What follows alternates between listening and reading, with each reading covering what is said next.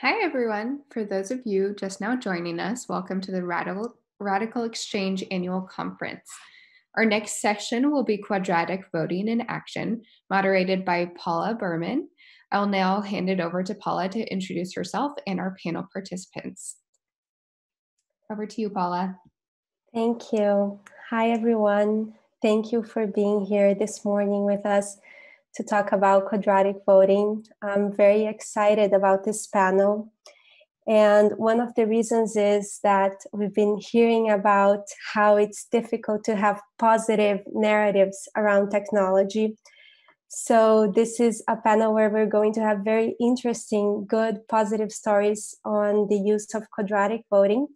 From each of us here, we have implemented this in very different contexts, in different countries, and for different purposes. So my name is Paula Berman, and I'm from Brazil. And with Democracy Earth and RadicalxChange, we have implemented quadratic voting for the legislature of the state of Colorado. Ben, who's also with us here, he is the director of operations for Governor Police from the state of Colorado, and they will be implementing this soon on the executive branch. Ruth and Sarah are here from London and Berlin, and they are going to be talking about their quadratic voting pilots with Furtherfield, which is the longest Center for Arts and Technology from London. And Max is here from Berlin, and he's going to be talking about his pilot with Diora.Earth, which implemented quadratic voting with the Vote Party in Germany. So great diversity and variety of stories that I'm excited to share. And I'm also, before we get into this, I'll be giving a small introduction and explanation of how quadratic voting works.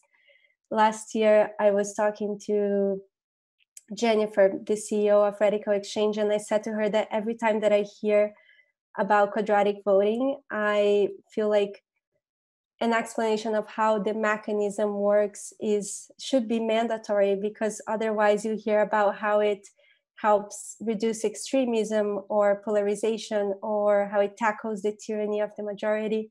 And all of this can sound a bit vague. And if you don't understand how it actually works and how this happens, you can be even a little skeptical.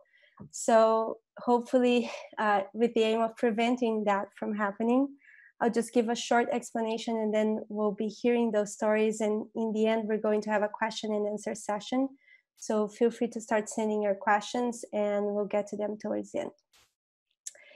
Okay, so quadratic voting was created as an alternative to a one-person, one-vote system, which is what we usually think about when we think of voting, which is that each person has one vote. So let's say you have options A, B, C, and D, and you get to pick one of them. But one of the limitations of this system is that what if you as a voter picked option A, but you're also supportive of options C and D? Then one person, one vote system doesn't let you provide that very important information. So one of the first things that quadratic voting does is that it expands the scope of information that you're able to provide for the voting system. So this is done via having a sort of a system of credits that you can distribute around the options and express the intensity of your preferences for each of them. But the trick with quadratic voting is that it goes even further and kind of sharpens that signal. And the way that it does that is by making the price for your votes grow exponentially, so at a quadratic rate. So you have, everyone gets a set number of credits, everyone gets the same amount, so it's fair in that sense, even though there are different implementations of this being explored, but in principle, everyone gets the same amount. And then for every additional vote that you cast in one option, the price grows at a quadratic rate. So one vote is going to cost 1 credit, 2 votes cost 4, 3 costs 9, 4 costs 16, and so forth. So you can see that this kind of quickly adds up, it grows exponentially, and it's going to make very strong preferences very expensive. So it kind of works as a decision-making hack where you have this limited budget and you have to make trade-offs in your preferences and really decide what your priorities are as you are allocating your votes. And it's very effective in doing that. And people who have tried it, and myself included, and I strongly recommend everyone to try this out. Once you do it, you come out of it with a sense that you have really expressed yourself, which is by no means a small thing, right? When we usually feel so underrepresented by our institutions, and we feel like it's very hard for them to capture our desires. So that's a really interesting aspect. And then another aspect which is important to mention in regards to quadratic voting, and I won't exhaust everything, but hopefully we will be talking about many of them in this conversation. But another one is that it helps with the issue of the tyranny of the majority, which is that in one person, one vote systems, the majority always wins. And there isn't really a way for minorities to make their voices heard, which is very problematic. So quadratic voting helps in the sense that if one person is going to allocate, say, 10 votes for one issue, that's going to cost them 100 credits, right? 10 squared is 100. But if 10 different people organize themselves and decide to each put one vote for an option, then they're going to also get 10 votes there, but that's going to cost in aggregate only 10 votes. So 10 votes by one person cost 100 credits versus 10 votes for 10 people cost only 10 credits. So you can see that in this way, quadratic voting is kind of empowering groups to organize and make their voices heard. It's giving them more political clout. So this is a very interesting property. Quadratic voting is here to help us see our priorities, navigate our differences. It signals very accurately whether the strong preferences of the minority outweigh the weak preferences of the majority. And it has a lot of potential, especially if you think about how blockchain technology is also developing, and these networks also have a need for governance. So it's very promising in that sense. There are some limitations which are important to mention. One of them is that you always need a very strong, very secure method for authenticating membership.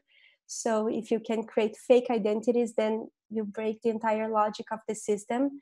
So this means that there are some limitations to where this can be applied today. So hopefully we can have a very realistic, also in down-to-earth conversation about where this makes sense and where this doesn't make sense, and also how it can help in these political times where there's so much change going on. Okay, so introducing our panelists and thinking about some of the different applications of this, I would like to start with Ruth and Sarah, who have been testing quadratic voting in the context of arts commissioning and with local communities. And they have also been researching something that I think is of the utmost importance, which is how to make quadratic voting fun and engaging, which is by no means a small task. So Ruth and Sarah, please tell us how this is being received by this community and in the context of arts and culture.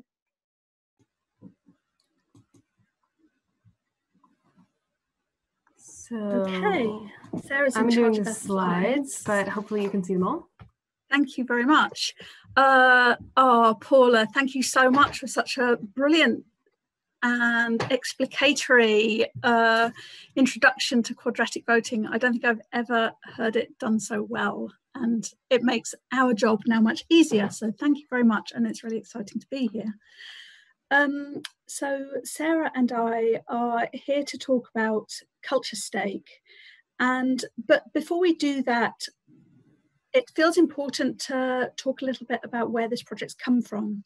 So I'm the artistic director of an organisation called Furtherfield, which grew up with the web. So we're an arts, technology and social change organisation who has always worked with artists, techies and activists who are interested in how networked media and global digital media changes the way power is done, the way we relate to each other, so how social relations operate.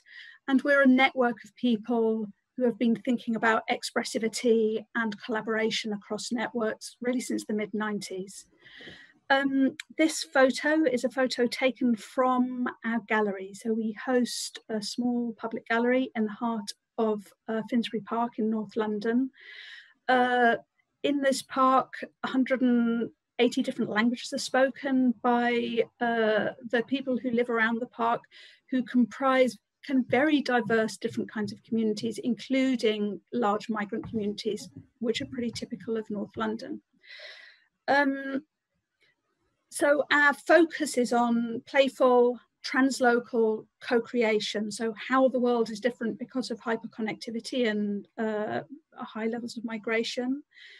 We work with artists who engage with urgent debates of our time, and we work with free open source software and commons philosophy. So really always thinking about how new knowledge wants to be free and wants to promote freedom and free use of the knowledge that we all create together. Sarah, you should say something about yourself. So yeah, you've heard from Ruth. My name is Sarah. I'm an artist and software developer. I don't actually work at Furtherfield, but I've worked with Furtherfield in a couple different capacities for several years now. And I've been working in the blockchain industry also since 2015, 2016. So I'm working with Furtherfield now to develop Culture Stake, the project we're talking about today. Okay, next slide, please.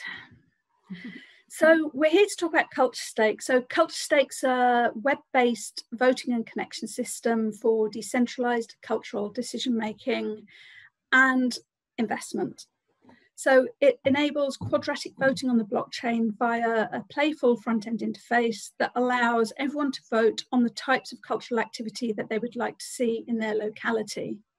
And it speaks to kind of two core problems. One is the problem with cultural funding. Actually, it's part of a wider, deeper and very harsh problem, which is the wider art world problem and problems of inequity in the art world in general. And the second problem is the question of democracy. And we learned the hard way about some of the problems that we have with democratic systems in the contemporary in contemporary society. So the problem with cultural funding is that we have a kind of celebrity art world, which is very pyramidical, that garners great wealth, whilst most artists and even the wealthiest cities struggle to survive. This results in major artists and cultural sponsors having the upper hand and can result in a kind of winner takes all for artists and a one size fits all blockbuster approach to programming. And the problem, and the third problem is that people in places have very little say about the decisions on the arts that happens in the places where they live and that they care about. So this results in a disconnect between audiences, artists and venues, and a feeling that, like politics, art is the preserve of a tiny elite of people and it really isn't their business what gets made and who decides. So that's the cultural funding problem. What did Brexit teach us? So in the UK, Brexit taught us that the whole kind of ecology of systems for fair democratic process are really corrupted and broken. And this is a whole set of problems that include a kind of asymmetry of ability to influence voters, like if you think about Cambridge Analytica and Facebook scandal, profit-driven media, and covert political funding by foreign interests and financial speculators. So there's a whole set of things, but most appropriate to this setting is that it demonstrated the failure of the one person, one vote system to deliver a result that the population or its government could understand or act on. So Paula was talking about the tyranny of the majority. In the case of Brexit, 51% voted to leave the EU with a 3% margin. So this is a tiny minority voting on something with huge impact. And there's no way for us to know why people voted the way they did, or how strongly the various issues matter to them. And as a result, the significance of referenda results are catastrophically open to interpretation and manipulation by authorities. So culture stake is an artistic cultural response to these two sets of problems. And it's about engaging a really wide diversity of people to think it's their business to try and make this kind of deal with these situations. And now Sarah will show you how the app is approaching this. So here are some screenshots from Culture Stake. It's an app that will work on, it's a browser-based app that will work on desktop and mobile. Attendees to arts fairs and festivals can participate in activities, vote on which activities they enjoyed and would like to see more of in the place that they are in, and to give feedback about what they found meaningful about the activities they enjoyed. How it works is when people attend a festival, they get a map. This is not a map drawn by our fantastic design team. It is a map drawn by me, so it may not look like this, but they get one, it's printed out. And as they participate in various artworks or events at the festival, they collect stickers, which they can put on the map. We kind of playfully call this proof of presence. And this is what Culture Stake uses to validate that people actually saw the activities that they're voting on.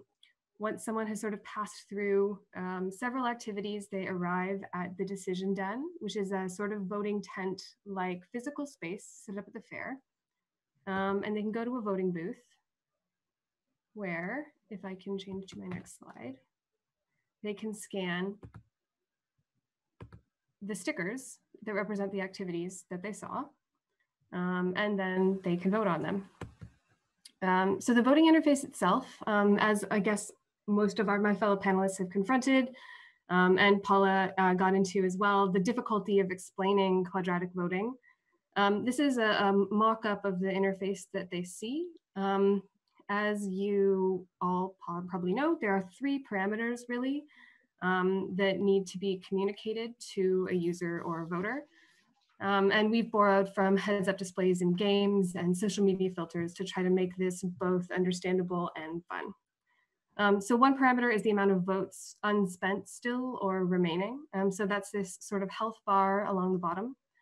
And then there are sliders that, this little character can be dragged across to represent the amount of votes being spent on any given artwork. And then to communicate the vote efficacy or the power of votes towards any item, the square root of the amount of votes, we use this little character called the Snugglepunk.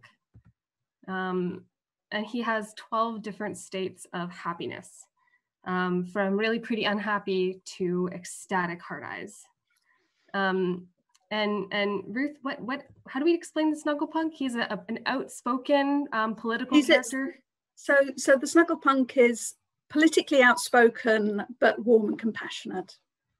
Exactly. So he's quite cuddly, but expressive.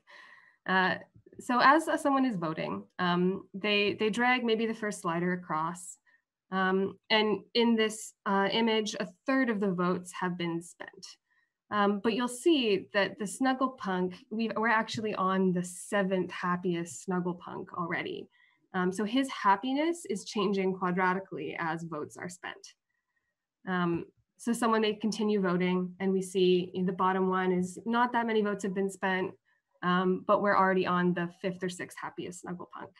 And in the bottom, we've dragged almost all the way across, But there's only one happier Snugglepunk. So his happiness is changing on this sort of exponential ratio. And along the other side of this slide, you can see all the different sort of marks at which the Snugglepunk gets happier.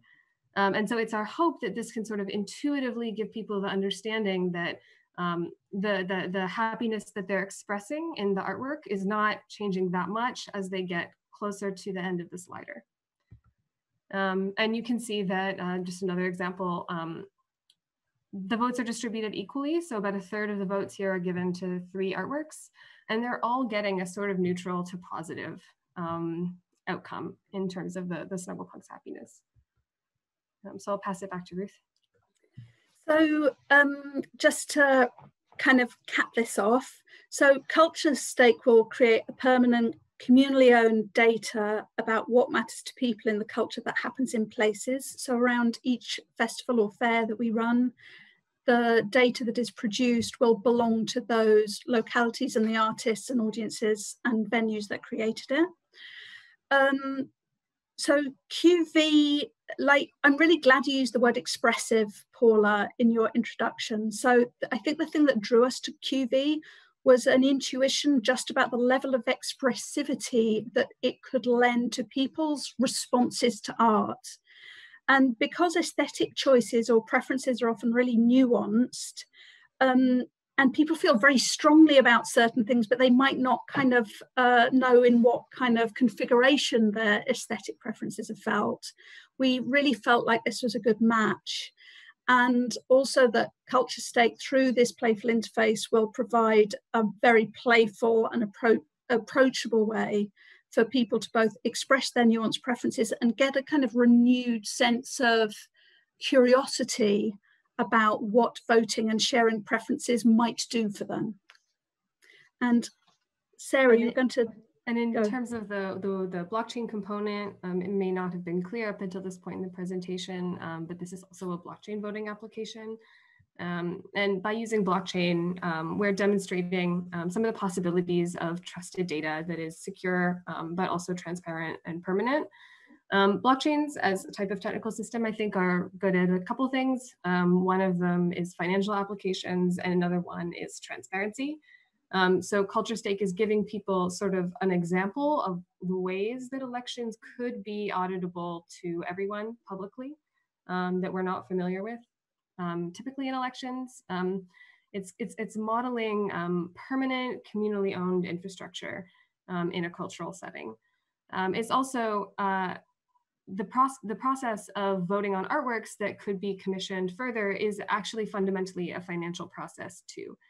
So by using a blockchain, we're opening ourselves up to some extensibility here once Culture Stake is actually funding further artworks. Projects like this build literacy bidirectionally, one in users of what voting could be and could look like, and also in mechanism designers about how these mechanisms can behave in the wild. Definitely. Wow, this is fascinating. I wish we had a few hours here because I could talk so much about this, but there's a lot more to be heard. Next, we're going to be talking to Max, who has been experimenting with blockchain also, and quadratic voting and implementing it for the Vote Party in Germany. So Max, I'd love for you to tell us about the specific pilot, but also I'm interested in hearing from you if you are kind of pitching this idea out there. What are some types of arenas in which you think that quadratic voting makes sense, and where and what types of situations or what groups are being responsive to it? Yes. Hi to everyone. I'm Max. I'm part of the Aura. I think I can answer those questions during my presentation. Definitely. And before I get started, I want to show you this piece of art from Robert McCall, because as you, Paula, put it in the beginning, we're really thinking of this positive mindset and future that may be ahead of us, maybe using also technology to do this. And this piece of art is capturing it quite well, and we're seeing a lot of challenges ahead of us that is in the way to reach this goal. And the biggest challenge that we are seeing here at Yora is for humanity in general is coordination.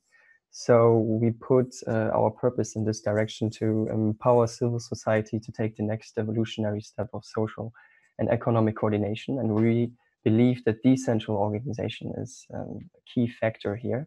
So what we're doing is we basically build organization solutions for self-managed and non-hierarchical communities. That means we want to leave those traditional top-down decision-making, central hierarchies patterns, and go to a new movement that we see develop and flourish in the recent times. It's about organic collaboration. It's about decentral decision-making. It's about autonomy of peers, people. It's also about responsiveness, which is really important in this super complex world that we are facing. And we're seeing happening this on many levels, starting from partnerships to crews to organization to bigger communities, even to global coordination, and back to the unknown crowd that is out there. And we have been experimenting on some of these levels, starting with the Quadratic Voting app that we've developed, but also Rosebud Fund, which is a collaborative funding tool for film producers who want to pool in money. Catlow, which is a neighborhood help platform for tool sharing, where blockchain is also really interesting to use. Then we are working on a Teal Garden, which is a knowledge sharing community and platform to get self-managed teams and organizations on there to share their methods and practices to overcome a lot of challenges that they're facing as a self-managed organization. But we want to jump into Quadratic Voting, of course. And last year we had the chance with the Volt Party. It's a European movement. It's quite active to do Quadratic Voting on their manifesto topics and their policies that they're having. And we had a lot of active voters, a lot of transactions going on. We used layer 2 on Ethereum solution for it. And what was really interesting here, and the others said it as well, that identity solution is needed to prevent any civil attacks. And we used an on-ramp through a QR code, which was on the voter card itself, meaning every eligible voter got a voter card before they entered the venue. And there was a private key in the form of a QR code on it, and everybody was allowed to scan their own QR code and then vote quadratically on those topics. The results are really astonishing for the party itself and for us, of course. It allowed a way new insight for them to identify strong commonalities that people are having, starting here with the new union and education, for instance, or sustainability. And we can also see this distribution, that is happening here, where people are more interested and or less interested. And what we also found interesting, not in this particular experiment, but with other experiments, when we use also negative votes, meaning -1, 2, 3, and 4, and we see people are voting a lot on negative votes and people are voting on high positive votes, we can identify friction points that are maybe needed to be addressed through mediation or through a discussion, open discussion. And as put it before, the strong minority, making strong preferences of the minority here is also easily seen. This blue line is indicating people who used over 1/3 of their voting power just on one single subject. And for the party itself, it's now easy to maybe form working groups to get this topic maybe stronger attention. And if it's a transparent vote, people can even form themselves into groups and make this happen. Our recent experiment was with the Eve Turin 2020 hackathon back in April. And the people were allowed to vote the quadratic vote on the submitted projects to distribute all the prize money to the folk. And the interesting update we did here through Corona and through non-physical, presence to be sure that people are there is we did it on-ramp through a faucet, an interface that checks digital tickets. In this case, it was an NFT ticket. And when people, signed the message saying, okay, I own this ticket through a Web3 wallet, a QR code popped up or a link, and people could follow this QR code or scan it and they got the voice credits immediately minted. So we got this, this identity solution solved in this particular way, And here also we had minority voices showed really clearly. This, for instance, is a strong minority outbound. I mean, the others had the chance to do these voting schemes as well. But we also see here, strong preferences. The key takeaways in general from quadratic voting that we had were mentioned earlier: strong identity, education is key, telling people what is quadratic voting, going this one step further. But it's also not only a digital solution, it needs to emphasize the context around it, meaning the information that debates are happening around certain proposals or certain mixes, and it needs to be simple. I think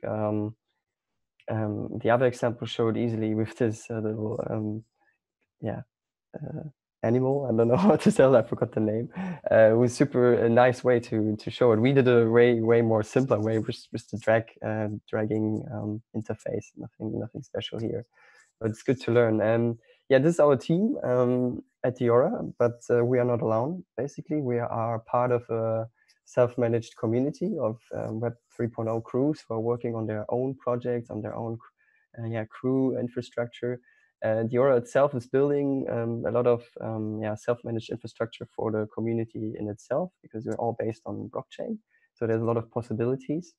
And we use quadratic voting for our own. Since we are a community, we need some kind of commonality in the direction of our purpose. So quadratic voting helped us just, I think, 3 weeks ago to really identify more those topics that people are interested in and want to go forward to. And that's basically it. If you guys are a self-managed team or want to go more, you can always reach out to us. And thanks for your attention. Can I stop sharing? Thank you for sharing that, Max. These are, fascinating results, and it goes to show kind of the nuance and the granularity that quadratic voting offers when we use it for voting. Ben is going to be speaking to us today about how Colorado is going to use quadratic voting for the executive branch. But before that, I'd just like to make an introduction to his and step out of my moderator role and move into presenter for a minute to talk about the first implementation of quadratic voting in Colorado. This is going to be the second, so that is already a very, very positive signal to us. It means that, we had good results. And the first one we helped implement with Democracy Earth and RadicalxChange, and it was for the legislative branch. So what we did there was there were around 100 bills that legislators had to prioritize. They had this budget and they had to decide which of the bills were going to be funded first. And the issue there was that most of those legislators were also authors of those bills. So it was very, you could assume that they would vote out of self-interest, and then the result wouldn't be kind of very informative of what they should be prioritizing as a collective. So the year before they tried quadratic voting, they were trying to tackle this issue, and they gave 15 tokens for every legislator so that they could distribute around the 15 top answers. And just so you see how difficult it is to prioritize in a group, they didn't get a good signal, and they had a few bills on the top, and then most of them were kind of this blob where there wasn't a clear order between them. They had roughly the same amount of votes. And with quadratic voting the following year, this was done in 2019, they actually got this very kind of granular result. So I'll just show this to you guys very quickly.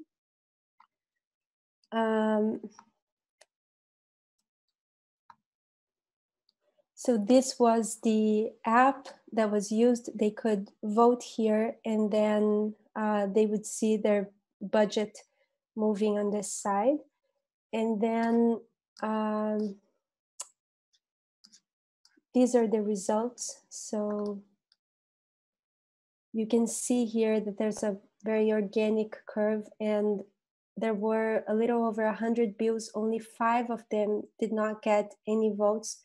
And we could see this with quadratic voting, that you can prioritize a very long tail of items and get a very, very precise signal. So we were mind blown by that.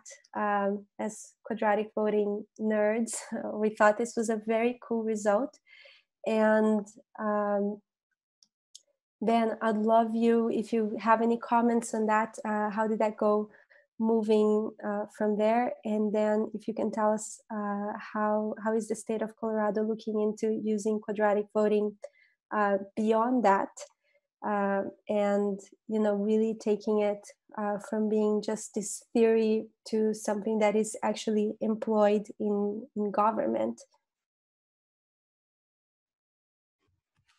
Awesome. Thank you, Paula. Last year's experiment was very successful and very effective. The world looked a lot different last year than it does this year. And so as the legislature was sitting around and making some choices about where they wanted to spend those marginal dollars, I think you said it very well in the beginning. It was the best way for them to express themselves. And this tool allowed them to express themselves in a way that traditional voting structures don't allow. We saw that in the executive branch and got really excited about it. And I'm lucky enough to work with a whole bunch of public servants in a whole bunch of different agencies. And so we have, in the state of Colorado, we have about 32,000 dedicated public servants working every day to deliver real services to the people of Colorado. And the structures are ingrained. It's a very formal structure. We have these bureaus and these departments, and they have specific structures in mind, and there's a hierarchy very similar to what Max was talking about. And it doesn't always lead to the best outcomes. And I'll give you an example. One of our top priorities for Governor Polis is early childhood education. We know that this is something that just reaps return on investment in a way that most policy issues don't in our society. We should be investing more money early on as much as possible. But to accomplish that, the legislature says spend money on early childhood education, and then it's handed over to us to implement. That means we need to be focusing on the children themselves, but it also means we need to be focusing on teachers. It means we need to be focusing on schools. And the structure of government means that that's 3 or 4 different departments, different bureaus that suddenly have to work together in an organic way to deliver real outcomes. And there's a lot of tiny decisions that are made in that very bureaucratic structure. How you spend the marginal dollar here versus there, and where you prioritize and when. And so we saw quadratic voting as an incredible opportunity for us to build a collaborative, organic government as much as we can, and begin to get these bureaucrats who think very structured in a way to kind of work together in a way that they're not used to.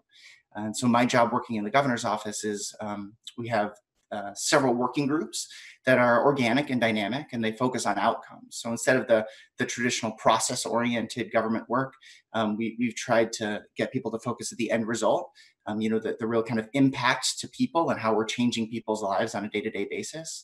And then we drive all of our decisions there. And so we ran a process this year. We just finished last week, actually. So we don't even have the results yet. But the process helps run these organic groups, teams of people from across state government, from across departments, all focused in their subject matter expert, whether it's facilities or workforce or employment or health or criminal justice. We're getting these subject matter experts to sit around together and to begin to talk about the trade-offs it takes to accomplish the outcomes with the outcomes in mind. And so we've begun to use quadratic voting to do this because we know that the structure of government is not distributed fairly, it's not distributed evenly, and that the minorities within government, those tiny offices that don't get very much funding, are just as important as the big offices that get lots of funding. And I think this year is particularly interesting because we're not in a position we were last year where we had $100 million to distribute across a number of bills. This year, we're looking at budget cuts of close to 20%. And it's going to be very harmful and painful to a lot of people. And so as you start talking about the real trade-offs it takes to provide services and maintain the level of social outcomes that we hold ourselves accountable to, we need to decide where to spend our time. We need to decide where to spend our money. And if we're doing it appropriately, it's in an organic structure, and it's in a collaborative structure where bureaucrats from one agency can work with bureaucrats from another agency. And we found quadratic voting to be a fantastic tool that lets these public servants express themselves and lets groups convene themselves in an organic, dynamic way, focused on those outcomes. And we started to get some agencies so excited about quadratic voting, they're now asking for the tools and the templates themselves. And so I've been really lucky to work with Matt Pruitt and Paul Healy as part of the RadicalxChange Foundation. And they've built a template now that we can begin to distribute across state government. And so smaller teams all across our vast bureaucracy will begin to use these tools themselves and to make distributed decisions in and amongst themselves in hopefully an organic and dynamic way. Wow, this is so interesting because we are usually thinking about how this can help groups, voices within a group to coalesce. But what you're talking about here is having different groups within a government come together, which is also another big issue. So I'm really happy to be hearing about this being used in that way. And I'm so curious to follow up on this and learn how did it go. We have a few questions from the audience, but I would just like to hear from you. One of the things about quadratic voting, which really came up in your explanation now, Ben, is that it really brings us close. Every decision-making system is going to be try to get a representation of reality, which by definition is going to be different from reality in so many ways, and it's going to fail at that. But quadratic voting is kind of moving a little closer to reality in trying to represent how things actually work. So it brings kind of this richness of organic social interactions to a voting system. So I'd love to hear from you. We're going through a very turbulent political time with a lot of needs for change that feel urgent, but at the same time, we have a lot of disagreement, right, in our society about how things should be going on moving forward. So I'd love to hear from you all. What are the ways in which these properties of quadratic voting can be relevant right now? And also thinking about something that Audrey Tang said on her presentation, she mentioned that one of the things that made the Taiwan civic tech movement and the Taiwan government so successful in using technologies is that they demonstrated how to come together and make decisions in their process, in their demonstrations. So their demonstrations were literal demonstrations of how government can be better. They were these movements, the umbrella movement was using civic tech to come to decisions among themselves, and with that kind of modeled to government how things could be better. So I'd love to hear from you. What are your thoughts on how quadratic voting can be relevant and helpful today in the context that we find ourselves right now with the pandemic and with lots of social change?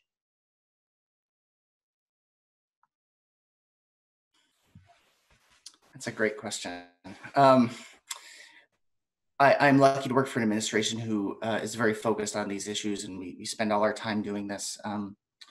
I was lucky enough to get the position I'm in right now about 3 days before Colorado received their first COVID response.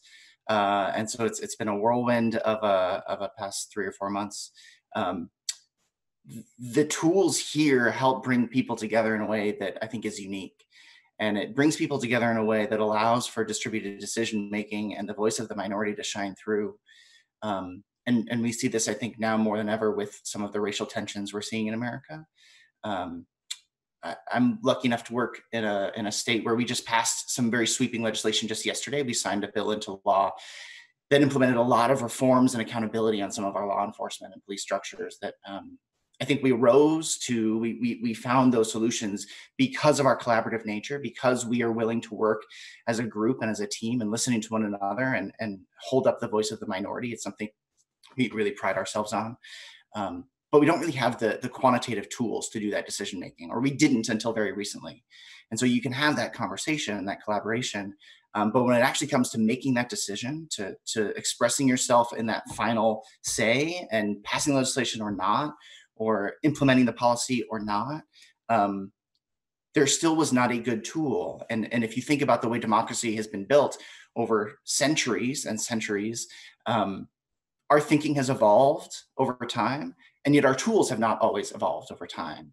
The voting systems that we used in antique times, ancient times, is still the same tools that we were using up until very recently. And so I think it's time that these kinds of tools like quadratic voting can be used to hold up the voice of the minority so that we can listen and implement change and accountability in ways that's just as nuanced as the way we feel.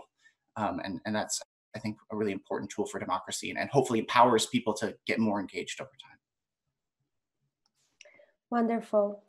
So I made a very strict promise to keep this on time, to wrap it up on time. But I see that there are many more questions coming up from the audience. So I would love if each of you could quickly let people know how they could reach out or learn more about your work, and ask questions if they have, and also if you'd be willing to share lessons learned from your own implementations to help other people implement this. How could they access that? Maybe start on my end. So everybody can visit diora.earth and or just write me an email, max@diora.earth. It's all open source. Everybody can contact us. We can guide you through, walk you through how we implemented maybe the faucet, how we did the quadratic voting app and everything. And if anybody has any question or want to philosophize more, maybe more than welcome to reach out on our end. Yeah, you can find Culture Stake on the Furtherfield website, so you can just search for furtherfield.org, and you'll find Culture Stake as one of the projects on there. And you can DM us on Twitter, and we will happily talk to you about any of the things that we've discussed. Sarah, would you like to say anything about GitHub? Do we want to, Sure, yeah, that could be fun. All of the Culture Stake work is all open source on GitHub under an organization called Lazarus Labs. If anyone is interested to look there.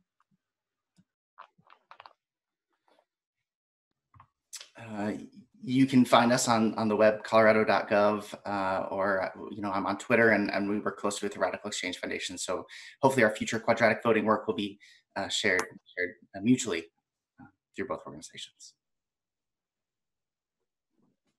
Awesome. Well, thank you so much, everyone, for coming here, joining us, sharing your experiences. Thank you for also being open to try this out in your communities. I feel like this is one of the most important types of work we as someone who has been exploring kind of the intersection of democracy and technology, I definitely feel like one of the most important things that we can do right now is we have so much technology, we have so many interesting tools, but we need to employ them.